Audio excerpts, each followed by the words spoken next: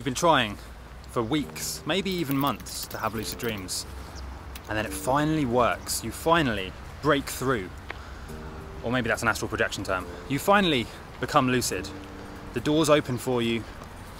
You look down at your hands and you realise, oh damn, I'm dreaming right now. This is all in my mind and I can do essentially whatever I want. What do you do then? What do you do when you finally actually have a lucid dream? This coveted, elusive experience that you've been trying to attain for so long. What do you do now that you've actually got this experience and it's happening? Well, I'm going to share a few things which will help you not only stay lucid for longer, but also give you some idea of what the hell you should do in this experience and help avoid the worst scenario that you can possibly have, which is where you become lucid after lots of hard work and patience and you just do nothing. You just walk around. That's kind of a waste in my opinion. So here's what you do. The first thing you should do as soon as you become lucid, as soon as you realise you're lucid. Ideally you would have just done a reality check and that should be the trigger for your lucidity, but if it's not, do a reality check. It can't hurt to do more than one reality check. I normally do 2 or 3 as soon as I become lucid, just to make sure, because if you're about to jump off a bridge and fly around or whatever, you want to make sure you're in a dream, don't you really? So, do a reality check. Number 2, and you can call this whatever you want, I would just consider this focusing, right? But you can call it other things like meditating or gathering chi energy. And don't close your eyes, by the way. If you close your eyes, you'll wake up. Keep your eyes open, stare at a point in the distance and just focus. Just tell yourself, right now, I'm making the dream more vivid, clearer, more profound.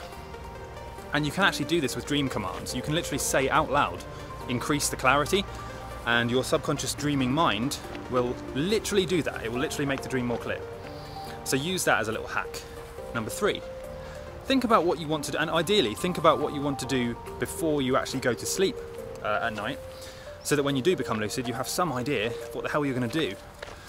Because if you just enter the lucid dream and run around like a crazy person, A, you'll probably wake up, but B, you won't have any idea about what you're there to do, what your purpose in the dream is. And by the way, also very important to think about what your purpose and goals are in life. Most of my tips on this channel actually do apply as much to real life as they do to lucid dreams. So, you know, you should definitely consider that. So think about, before you go to sleep, think about what you want to do in a lucid dream. Do you want to connect with a lost loved one or, you know, or friend or something? Do you want to have a specific experience like flying or exploring an alien planet?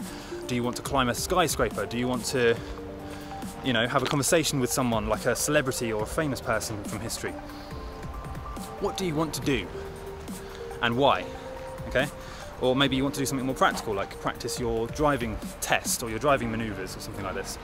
Whatever you want to do, write it down and really clearly visualize it the night before, so that when you enter the dream you already know what you're doing, you already know where you should be going and how to get there and that sort of thing. It's going to save you a lot of time. And I think this is number 5, right? Number 5, when you wake up, write it down. Not only do you need to write down what you did, but also write down how easy it was to do it, what challenges you faced. You know, did you become lucid straight away or did you have to do several reality checks to get there? Just write it down and see what you can look back on. And number 6, subscribe to this channel. I'm joking. No, there's no number 6. But seriously, subscribe to this channel. If you subscribe to this channel if you want to achieve your lucid goals. If you don't subscribe, did you know that the sleep paralysis experience will actually come and haunt you forever if you don't subscribe? It's a fact. I can actually prove that with science as well. So, see you next time. Done. Thanks for watching, guys. This video and this channel was supported by my Patreon followers. Please consider giving just $1 a month to support this channel, or just click the links in the description. You'll find links to various lucid dreaming products, articles, techniques and tutorials. If you did enjoy this video, please click the notification bell and subscribe, and I'll see you next time. Why are you still watching this? You should have clicked one of my related videos by now, right? Or subscribed or gone onto my website or something like that.